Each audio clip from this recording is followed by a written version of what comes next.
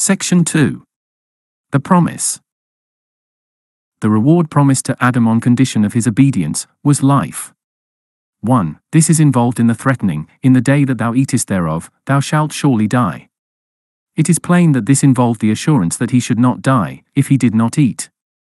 2. This is confirmed by innumerable passages and by the general drift of Scripture, in which it is so plainly and so variously taught, that life was, by the ordinance of God, connected with obedience. "This do and thou shalt live. The man that doeth them shall live by them." This is the uniform mode in which the Bible speaks of that law or covenant under which man by the constitution of his nature, and by the ordinance of God, was placed. 3. As the Scriptures everywhere present God as a judge or moral ruler, it follows of necessity from that representation, that his rational creatures will be dealt with according to the principles of justice. If there be no transgression, there will be no punishment. And those who continue holy thereby continue in the favor and fellowship of him whose favor is life, and whose loving kindness is better than life.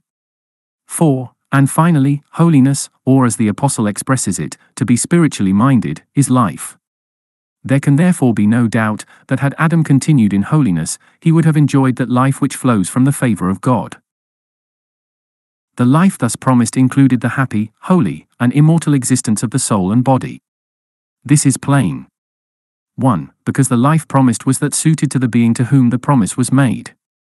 But the life suited to man as a moral and intelligent being, composed of soul and body, includes the happy, holy, and immortal existence of his whole nature.